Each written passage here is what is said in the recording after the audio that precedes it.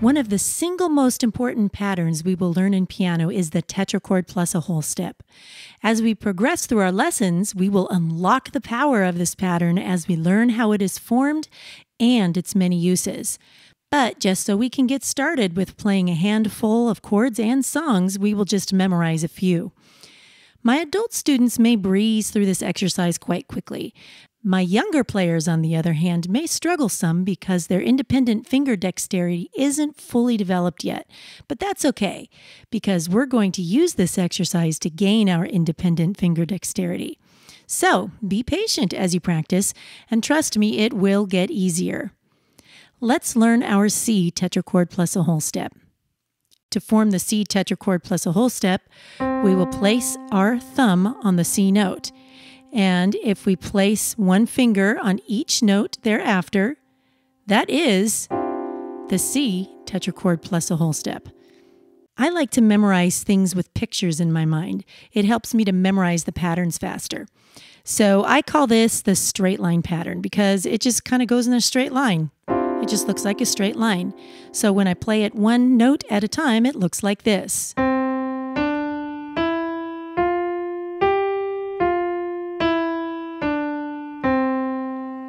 And here is the cool thing. If we play notes 1, 3, and 5, that creates a C chord in the root position. So here's the exercise again. I'm going to do it with counts.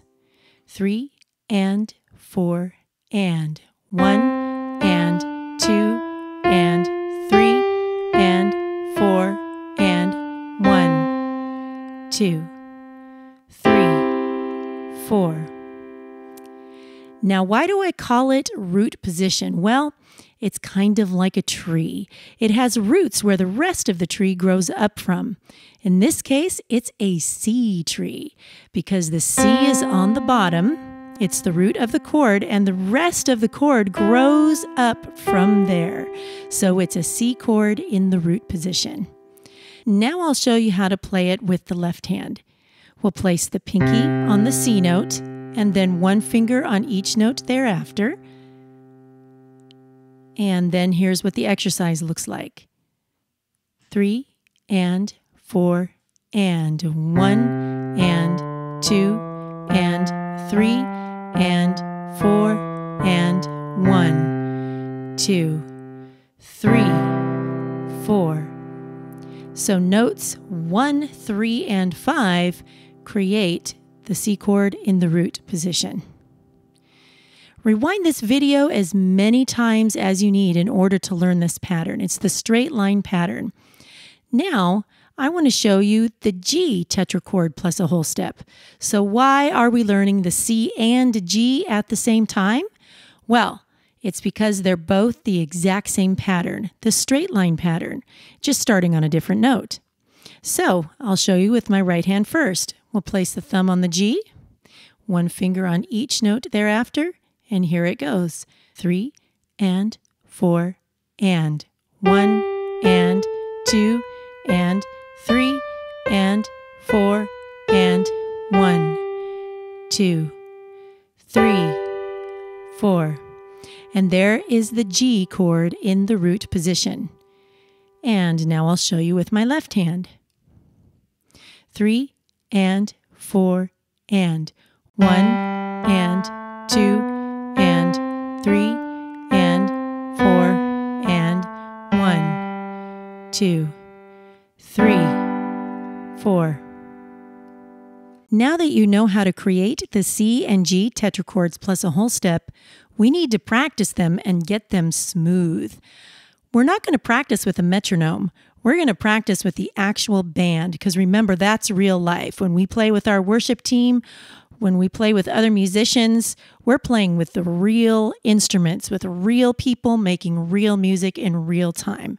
So there are 4 practice files for each tetrachord plus a whole song.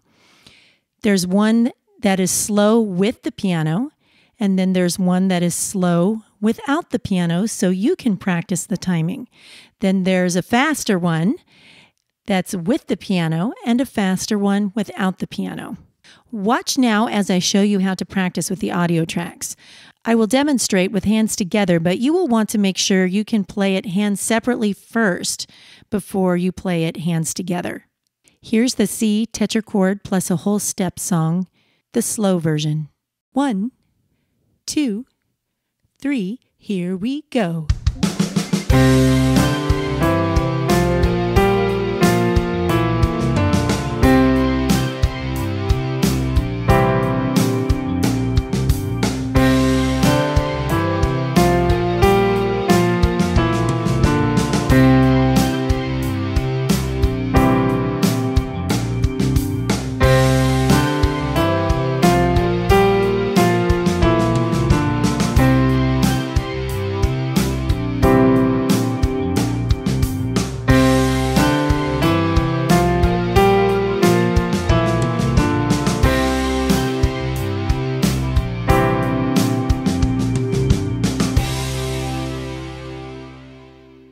After that, you will want to practice with the fast version. Make sure you can play it really well with the slow version first. Now I will demonstrate the G Tetra song. This time I will use the fast version. 1, 2, 3, here we go.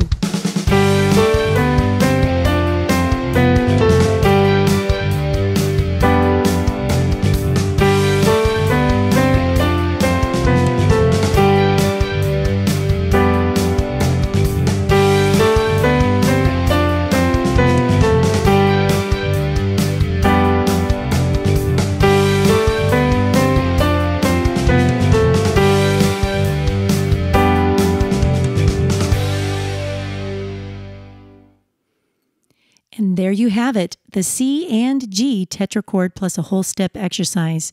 Remember, it's the straight line pattern.